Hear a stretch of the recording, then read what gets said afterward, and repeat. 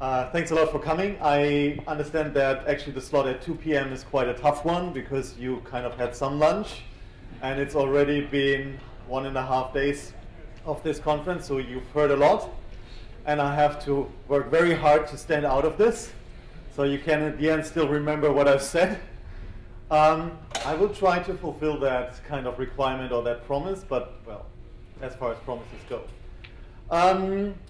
Interestingly, actually the title is not totally correct, because when I submitted this, I was speaking about future technologies. Guess what?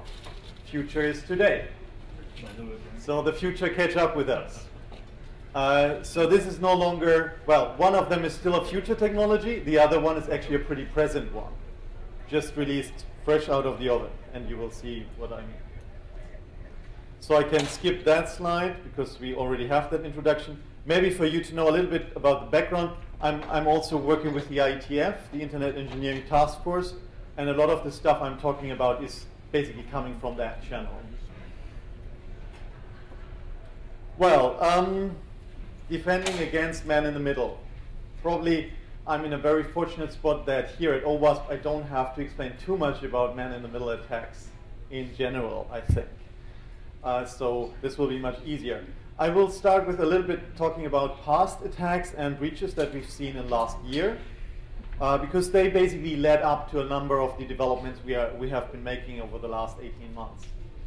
Then talking about the general kind of insufficiencies that we see with channel protection, and then basically leading to the 2 possible solutions that we will implement very, very soon.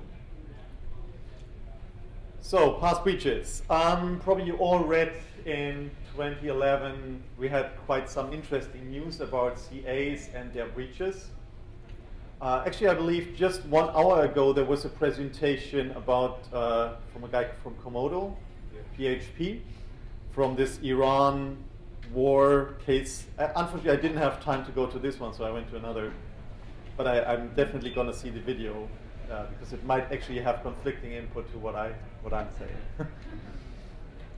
Still, I think the main message should be, yes, we had a breach, and there were a number of certificates signed in a fake way for 7 domains at that time. That was actually in March 2011, so last year in spring. That was kind of a minor news coming out at that time. And as you all know, as we also, during that presentation before, 1 hour before, Komodo is still around.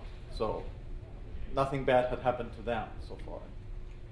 Well, but there's another party kind of in all types of senses, literally, which happened then in 2011 in June. Actually, the date is not totally clear, but it was discovered on June 19th.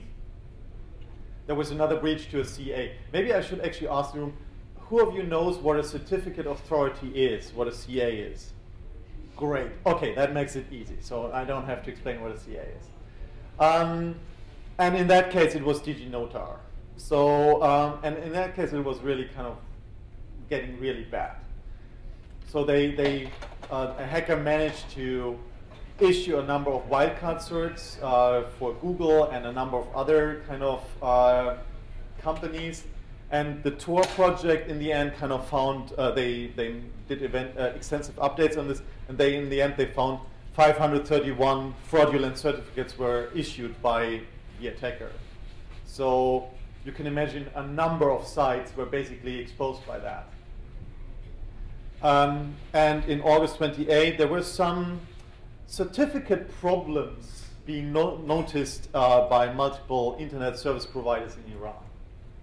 So what happened at that time was actually that there were some servers in the middle, some ISP servers who kind of injected and used these fake certificates to then reopen the channel to the main server. And the users would connect via these fake certificates and basically expose all their private data, all their user credentials, passwords, and all their emails and all this stuff. So if you, for example, using Gmail and you were sitting in Iran at that time, basically your email was being read by the government or whoever was sitting behind these ISP servers. Which was, if you remember at that time, not a healthy position to be in. because there was this kind of certain unrest or kind of unhappiness of people. So if you at that time were writing your emails maybe to your friend, hey, the government sucks, you might actually have received a visit of someone to convince you otherwise by whatever means necessary. So actually this is not only about money, this is not only about your privacy, this could be quite serious for people. Fortunately, in this case, actually the browser vendors took quite drastic measures and quite justified. And on August 30, I think it was basically all of them, but Mozilla, I felt Mozilla was the first, but well, I might not be perfectly right. On August 30, Mozilla removed DigiNotar certificates from their list of trusted CAs. And well, that was basically the end of DigiNotar certificates. Because if you're no longer listed as a trusted source in a browser, then, well, what's the whole point of operating? Because the only point for you selling these certificates is that people trust you. And if people don't trust you anymore, well, that's it. And, well, just 1 month later, actually only 21 days later, DigiNotar filed for bankruptcy. So, yeah, quite a steep rise and decline for them. There's an interesting remark to this. So in this case, actually, many browser users were exposed, but interestingly, Chrome users were not, at least not for the Google accounts. So they were exposed for the remaining 500 odd something certificates, but not for accessing Google. So it was kind of an interesting artifact. And that was because actually Google did something. They were able to detect fraudulent certificates accessing Google servers. I mean, they kind of did this for their own domain by pinning, by basically listing a number of Google certificates that they trust. And if it's anything else, then they knew it's not from themselves. So and a little bit learning from this, we will come to the solutions that are actually now building up to provide this for everybody. Chrome detected it. Chrome basically had a list. I mean, actually Google didn't really speak about it, but Chrome had a list internally of certificates that would be allocated to Google. And well, then there was suddenly one more kind of, and the Chrome browser kind of noticed, oh, this is not in my list. This is kind of strange. Okay. So in a number of cases, what you see for man-in-the-middle attacks when it comes to transport layer security attacks is obviously you have a guy in the middle. So, and in these cases, you have a secure connection from the client to the server using some fake certificate. So the client actually believes everything's fine. They still see this little lock icon. They still see kind of, oh, this is all right in the browser. There's a little image in the address bar. So for them, everything looks fine. On the other hand, the server also has an encrypted channel and also believes, oh, everything's fine because actually somebody's talking to me in encrypted communication. So both sides are quite happy, and the man in the middle using that fake certificate is very happy too, because he can read everything you send to him and then just pass it on. That happens if you have access to these fake certificates by one of these CAs. Well, now there's kind of a bad thing with these CA certificates and with this trust model. And the problem is that basically if one of these, you have a very large number of trusted CAs listed in your browsers, a very large number. And you know they can actually sign certificates for any domain. So it's not like CAA could only search for example, Google. But everyone can make certificates for Google or for your company. So thinking about, you have hundreds of CAs in about 46 jurisdictions or countries. And now imagine you need to breach only one. Only one single CA you need either to breach as an attacker or as a government. Because if the government goes to these kind of companies in their country and says, well, you really have to do this for me, they really have to do this for them. So that means they can actually also influence on getting these certificates. Think about Secret Service or something like that. So if a single one of them is broken, basically all your TLS, SSL domains are prone to this attack. So only one of them needs a breach, and basically we are all thinking about what can we do with this model. Yeah, here's some more statistics. So from the EFF, the Electronic Frontier Foundation, they have an SSL observatory, and they listed about 1,400 certificates are trustable, which is from about 1,000 CA certificates, which is from about 1,100 distinct issuers from about 650 organizations. So imagine 1 out of 650 a breach. And I think the probability for something like that happening, we can make our estimated guess what that would be. And we saw that in 2011 with 2 instances that people noticed. I mean, I'm not talking about the stuff we haven't seen. So, yeah, insufficient transport layer protection. I think that's probably known to most of us because it's number 9 on our OWASP top 10 list. So it's not very high on the list, but still it's high enough to be in it. And it's actually quite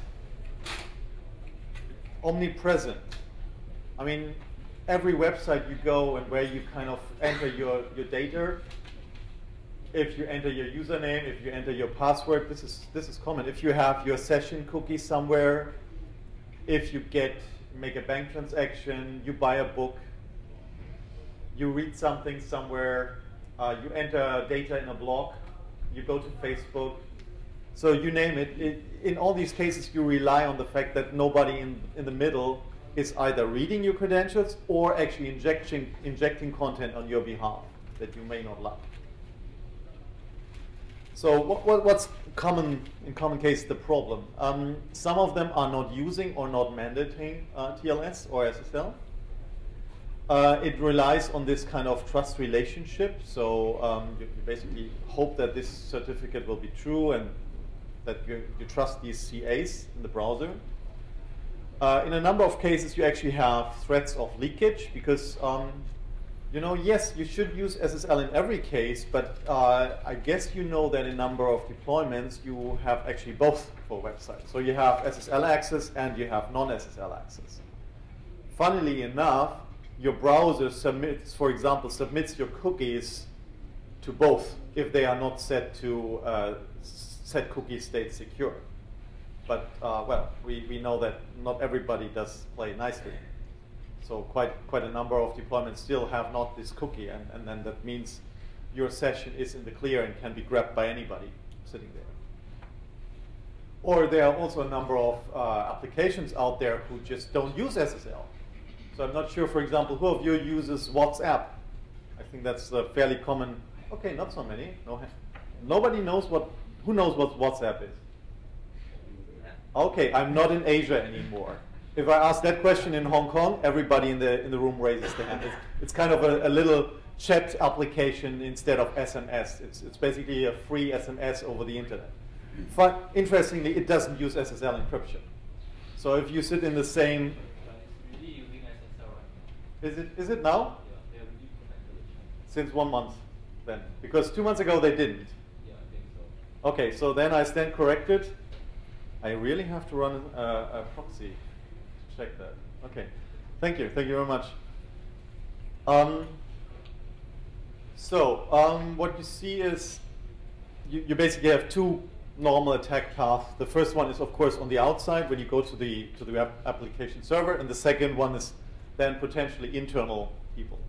Yeah, the comment was that a lot of people start their journey on HTTP by just entering this into the browser. And, well, then they come to the login page, enter something, or enter the data, and they submit an HTTP, or a man in the middle just removes the SSL in the future. Yeah, very, very well. I come to this in a minute. Actually, this one. So you're You have prescience. You can see the future divination. Very good. Or you were in one of my other presentations. Who knows? Actually, Facebook fixed this. So I think last year you could still do go to the web page and wouldn't have a redirect. Now they do a redirect to HTTPS before you do the login. But does your web application do this in all cases? I still see quite a number of them out there where I don't get a mandatory redirect to SSL before I submit my credentials. So again, this is fixed. So in this case, they are fine, but there are quite a number of them out there. Yeah, it's nice, you do the post and everything is fine, but actually the channel over which you are posting is open. So yeah, nice try. There are 3 common attack vectors for weak channels. There's SSL downgrading, SSL stripping, and the use of fake certs. So fake certs is basically the case where you have a breach to a CA that I started with my presentation. So if you manage to get into one of these 650 entities, then you get your fake cert. And you can sign this for Google, for Microsoft, for HSBC. Name the interested party you kind of want to listen in. The second one is SSL downgrading, which is a little bit kind of an artifact from the past where some of the browsers were not able to do the full SSL encryption with the very strong algorithms.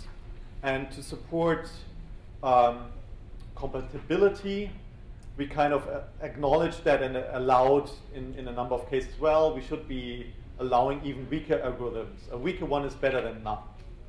So the server could reply and say, well, actually, I don't support 256, so let's only talk 50 something or 48.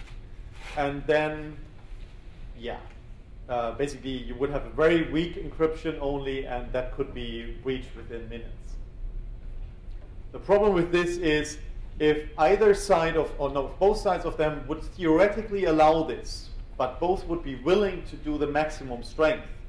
If you have a person in the middle, he can basically start talking to the left side and say, oh, I don't speak this strong stuff. I only speak the soft stuff. Then he comes back, and then he hands this back to the server and says, oh, I also don't speak the strong stuff. So with one person in the middle, if both sides are willing to go down, then they will go down. Fortunately, in most cases, at least in the modern browsers, we are away from this SSL downgrading. But also, as you know, there are still plenty of lower version browsers out there who are quite willing and accommodating on downgrading your SSL encryption. And again, with this, you basically have full access then to the channel. So if you're sitting in an internet cafe, in a hotel, at a conference, and there's somebody sitting in between, yeah. And the third one is SSL stripping. There's a very kind of smart guy, Moxie Marlinspike, probably you all heard of him. I like his tools. I'm not always of the same opinion with him. But this one is really cool because basically the client will go there and the client will see, okay, this is a non-encrypted server. And there's kind of no hints for that you really have to be encrypted. While the server kind of has a normal, happy SSL encrypted line. And this basically will strip out everything that's kind of, it will strip out SSL redirects, it will strip out server cookies and all these kind of things. Quite sophisticated, actually, meanwhile. So it will strip out the secure attribute of all cookies, encodings in the request, if modified SYNs, redirects. For the client, if you don't start with SSL, you will never end up in SSL. And for the server, you will always kind of think everything's fine. Quite a nice device. So you have basically 3 methods on getting to this, on getting into the data. There are a number of kind of mechanisms that we as OWASP recommend. First of all is use TLS on all connections with sensitive data. use standard strong algorithms, as I said, to avoid this downgrading and really make it mandatory. Manage your keys, verify the certificates before using them. In a number of cases, people don't verify or don't look for revocation. And use proven mechanisms if possible. And there's, again, this little nice cheat sheet that we have, just as a kind of reminder. I'm sorry, probably all of you have heard and read it, but I really like our cheat sheet series. So how to deal with this? Maybe first kind of to introduce some of the players. Of course, OWASP was one of the players. We had a browser security day at the OWASP Summit in 2011. And at that time, we kind of discussed about these problems and how to solve it. The ITF, with the Web Security Working Group, they talk about kind of internet standards and really how to deploy this. Browser vendors and a number of secure websites with critical information like, well, PayPal, banks, eBay, and the likes. And, of course, also some great security researchers like Chris in the back. So what's been done and what's coming? We have worked on HSTS, actually it's HTTP Strict Transport Security. The short acronym is HSTS, so sorry for that. Cert pinning, and another working group is working on TLS cert pinning and DNSSEC. So first of all, the easiest one, and that's already there, now, today. That's basically the future that that just catch up with us. This is just a normal HTTP header, very simple. And the only thing this header says is, I will always talk SSL. If anyone talks to you from my domain in plain language, it's not me. So the consequence of this is, if a browser kind of goes to a site and notices, oh, this request is not SSL, first he will turn to SSL, and second, if this doesn't work, it will fail. So it will automatically convert all HTTP requests into HTTPS requests, which mitigates kind of a lot of these man-in-the-middle downgrading scenarios and these cases. But if you say in HTTP? No. Yeah, there's two, yes and no. First, it will say it normally in an encrypted channel. So you have to start first with an SSL encrypted channel. Then you get this information. So this leads actually to the trust on first use scenario and the bootstrapping problem. So how do you kind of tell a person who has never been to the internet before, who has never been to your site, how can this person rely on that this is kind of still true? That's, I guess, what you mean. And yeah, that's still a problem because you still have this. A number of people have the hope that you will start your computer in a kind of semi-trusted environment at the beginning, which is, I know, which is kind of far-fetching. And the second bit is that actually some of the browsers will come with a preloaded HSTS cache. So you will already have for some major sites this in it, but not for all of them. The good thing about this is it's really simple. So setting this header is, yeah, I think this is the easiest thing to do. You basically have a max age, which means how long will this header persist. This should be in the range of days or months. So we're not talking about seconds. So for example, if you take your computer, go to a different location, this stuff is still in your cache, and if you encounter a man in the middle there, you will notice. It can include subdomains or not. That's an option. That's kind of for you to choose. When you say you will notice, Well, what does that mean? Like, hey, we noticed something different. Click OK to continue. Well, you no, cannot no. There's no OK. There's no OK. With these tools, there's no click by dummy user. Yes, I want to be hacked. No. This is kind of. In these cases, the nice thing is that the server tells the client, yes, we are sure. This is what we want.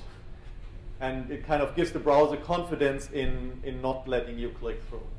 Actually, this will also give you trouble if you start with something like self-signed certs. So if you can't use a self-signed cert and then just click through, if you use that header.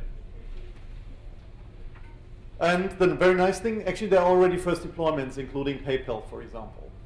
The second bit, which is derived from work from Google and from Chris. Actually, it's Chris' work. I'm just presenting that. And the working group's work.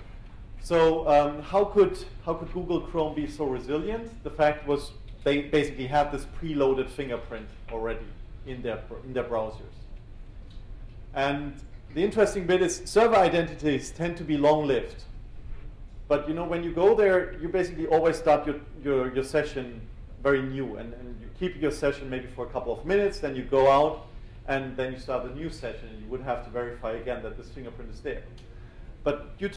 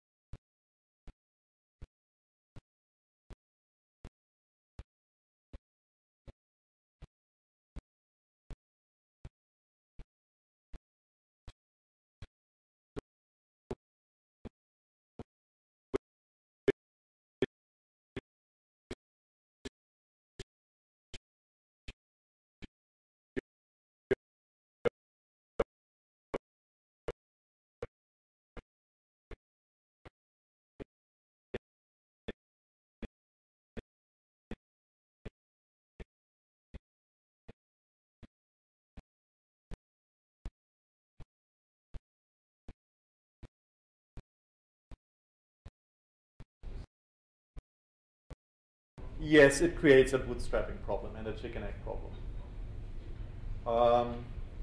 You know, these things help you, but they are not kind of the silver bullet. Again, here, actually, you have more than a chicken egg problem. You also have a risk of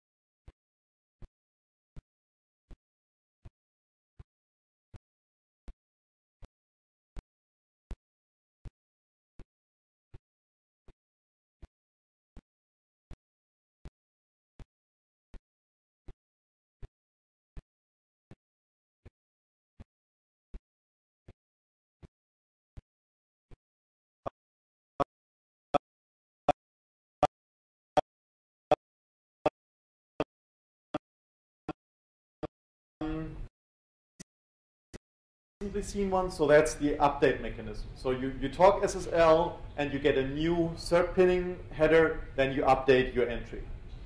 Quite simple.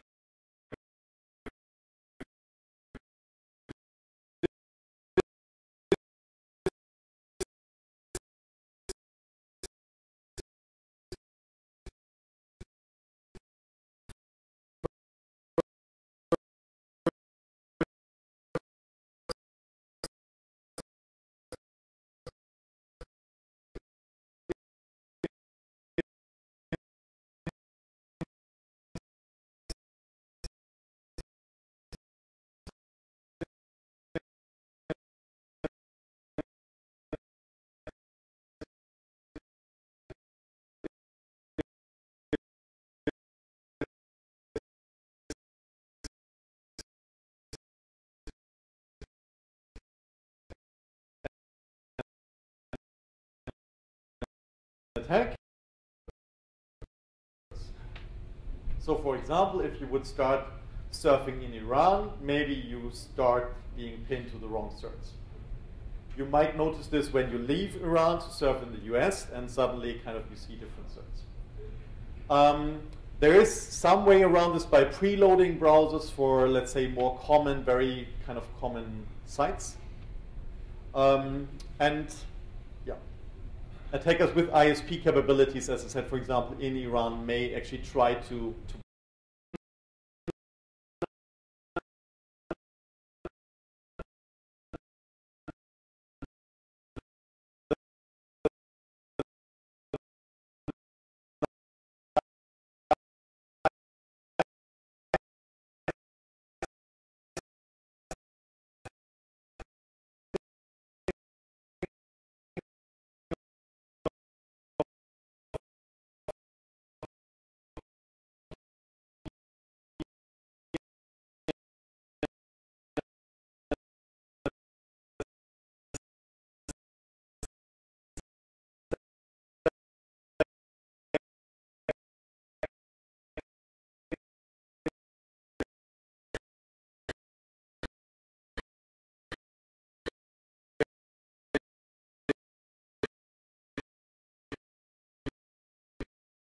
basically we have signed entries in DNS which are integrity protected.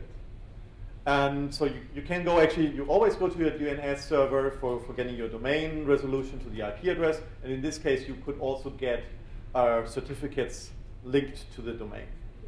Unfortunately, rolling out and deploying DNSSEC is quite a feat. And it takes for ages. It takes a very long time. So the great thing of DNSSEC is you don't have this bootstrapping problem, because you go to the DNS server and there you already have this chain of trust. So all this trust on first use is much easier for you. The disadvantage is it will take probably another few years to be there. Yes, please. You don't have the bootstrapping problem because the OS has the address or... Yeah, because... Yeah, because the OS has the link to the trusted DNS, and the DNS is signed, and you have the root servers, so you already have a chain of trust there. I mean, that could also theoretically be breached, but this is this is really difficult to breach, in my view. Yeah. The root servers were hacked. Yeah, I will not go into this. There's also another method. That's something Moxie presented about a year ago. I just want to mention this. I don't think this is going to happen, but it's a nice idea, where you basically, you don't actually ask CA for trust, but you actually ask other people whether they see the same cert coming from this site. And if you add a lot of friends, you basically, it's like going to all your friends and asking, hey, do you see the same? And then hoping that the man in the middle is not sitting between you and between the target and all your friends, which is, in a number of cases, a fair assumption. However, it's nice because you don't have the centralized trust situation anymore, and you could equally work with self-signed certificates in these cases. But the trust structure of the large vendors and of how large internet operators work is not exactly how this model would look like. And also it's difficult for a normal user, at least in my humble opinion, to decide on which friends do you want to trust. I mean, who are the ones you would ask? Yes, probably guys like us in the room who have the geek head. So what do we have to do? What do we have now? What do we have today? And the nice thing is this HSTS header you have today. So it just passed internet review, and it is now basically in the final editing stage where people just iron out the grammatical errors that you might still have in the text. So this is stable. You can go to this draft and use it. And I strongly recommend that you do. And a number of browsers already support it. So specifically Mozilla and Chrome. Correct me if I'm wrong. Yeah, okay, he doesn't correct me. Good. Cert pinning, I still hope that we're going to have this in Q1 2013. Our initial plan was something for Q3, Q4 of this year, but, well, the internet is not as fast as it should be sometimes, especially when it comes to long-standing solutions. And the ITF very much believes in better do something right than do it too fast. And, well, that's kind of the price we have to pay for this. And TLS in DNSSEC, well, you know, kind of this variable where we don't really know when this is going to happen. But if this is going to happen, it will be a very nice addition. So my recommendation would be for you to start using this HSTS header as soon as you can, because it will mitigate a lot of these downgrading SSLs, man-in-the-middle risks very, very easily. It scales tremendously because it's just an HTTP header. So I mean, this is the easiest, simplest solution you can ever choose. Yeah, this is kind of if you have ideas, feedback, or actually if you want to participate in the cert pinning discussion, that's still a little bit ongoing. We still have to solve 1 or 2 questions. Then please feel free to join the ITF website working group, or just drop me an email and I will kind of point you towards where to go. Okay, the question just for the audience on the video is whether you would use the trusted pre-loaded domains as kind of notaries for bootstrapping the other domains. Is that kind of disseminating that information? Might be nice. I'm not sure whether these preloaded domains would agree to being kind of or abused for disseminating the information for more others, and then you would need a registration model for that. Because they are not talking to the individual people, they are talking to these 650 CAs. And that's quite a lot easier than talking to 1 million. Other questions? Okay, I'm ahead of time. Thank you very much for your time and for coming. I hope I could keep you awake. Okay, see you.